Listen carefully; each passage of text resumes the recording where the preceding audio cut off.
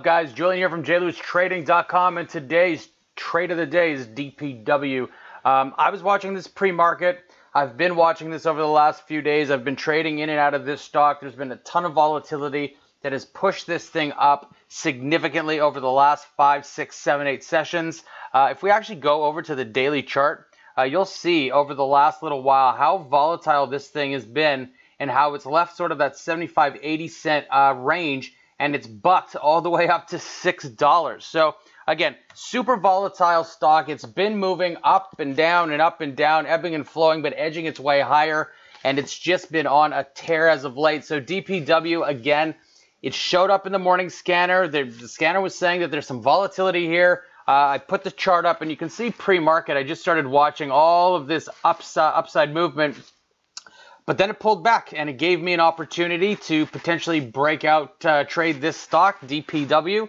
And what you can see right through here is we have this nice trendline resistance, and literally right at 9:30, between 9:30 and 9:31, this thing decided to put in an early low and pop. And as soon as it edged right up to that trendline resistance area, I put on a position, and this thing absolutely blasted. And you can see right through here that it blasted from roughly 540 all the way straight up to 594 before coming back. Now, it was in this area right through here on this bearish candle when it started to turn and it was dropping, and I could see the size was coming in on the bid, and the bid was stepping down lower and lower and lower. I sold the position, and I was out right around this general area at about I want to say 575, in that 580 area.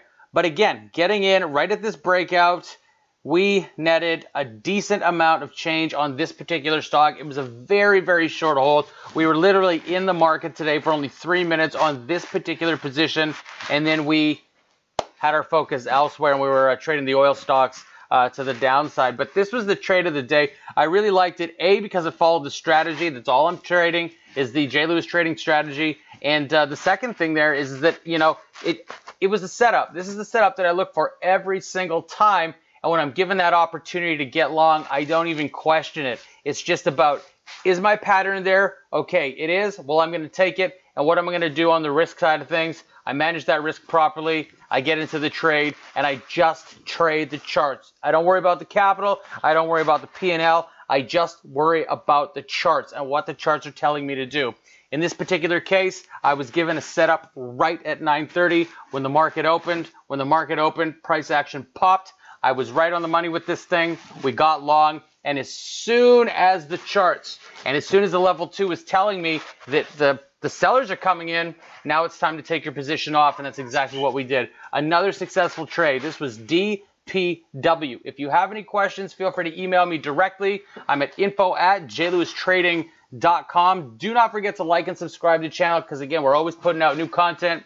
And in the description box below, if you click the link, you will be sent straight to our website where there's a bunch of free stuff for you to sign up for. Anyways, I'm Julian, JLewisTrading.com, and this is the trade of the day on DPW. Thanks for watching.